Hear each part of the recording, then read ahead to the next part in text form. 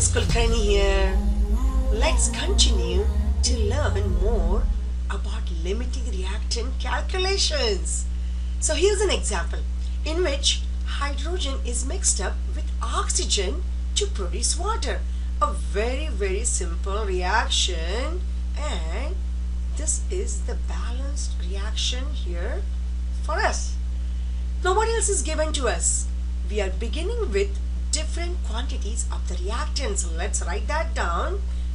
For hydrogen 15 grams and for oxygen 14 grams. And we need to find out what is the theoretical yield. In a way, we are going to find out which is the limiting reactant, because the yield which you get from limiting reactant is the theoretical yield or is the maximum yield. So let's begin. How do we find out a limiting reactant? Each reactant, we take it to the product and we find out how much amount of product we can make. The one which makes least amount of product is going to be our limiting reactant, and also that will be our theoretical yield. So let's begin first of all with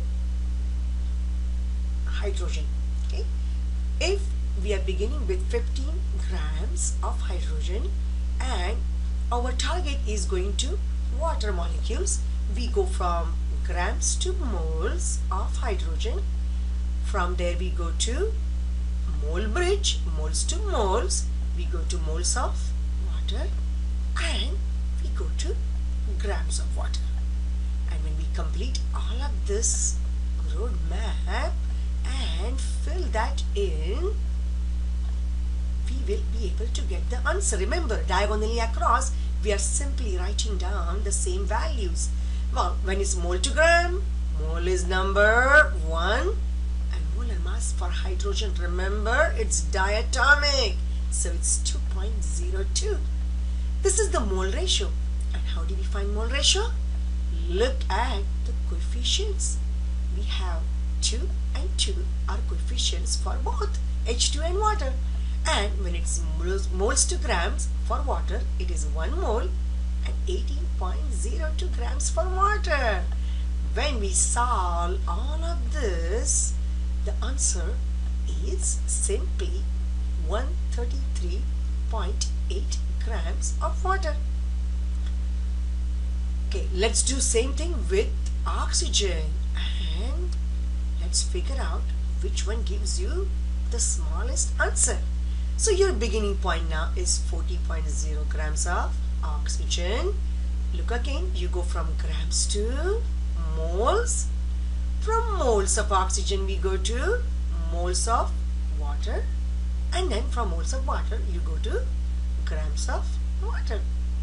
And we are cancelling our units here, and then we are going to plug the values, and let's see what we get. Okay, mole to gram ratio, mole is number 1. This is the molar mass for oxygen. It's diatomic, so it's 32 grams.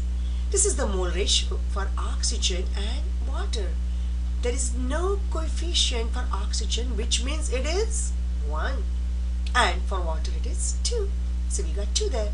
Again, this is moles to gram, so 1 mole. And the molar mass is 18.02 for water. Alrighty, then we cancel the units, and when you multiply, what do I get? We get 45.05 grams. So look at both answers. Out of these two answers, obviously you can tell this answer 45.05 is the smallest, the least answer. What does that make? That makes the beginning point which we had, oxygen, that is our limiting reactant. Not only that, it also tells you the theoretical yield is 45.05 grams. So that's our theoretical yield. Okay, let's answer remaining questions. So over here we have to find out what is limiting reactant.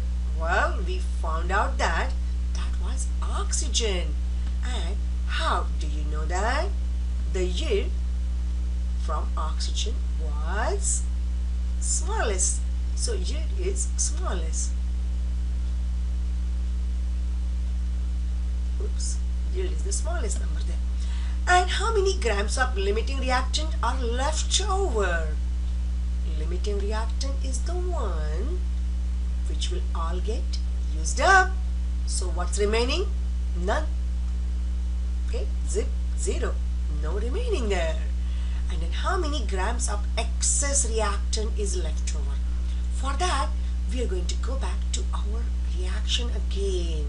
So that's our balanced reaction. And now we know oxygen, which was 40 grams, is going to be used up. That's a limiting reactant. So let's find out how much hydrogen it needs to form the correct amount of water. So our roadmap now begins from oxygen and it's going to end up with hydrogen amount. So grams to, we go to moles, then there is a mole to mole roadmap. We go to moles of H2 and from there we go to, oops, I'm sorry, then we go to grams of hydrogen. We cancel the units by writing exactly same things diagonally across. And when it's moles to gram, mole is 1 gram is molar mass, and this is diatomic, so we got 32. This is mole-mole ratio, and we have 2 and 1 there. So there we go.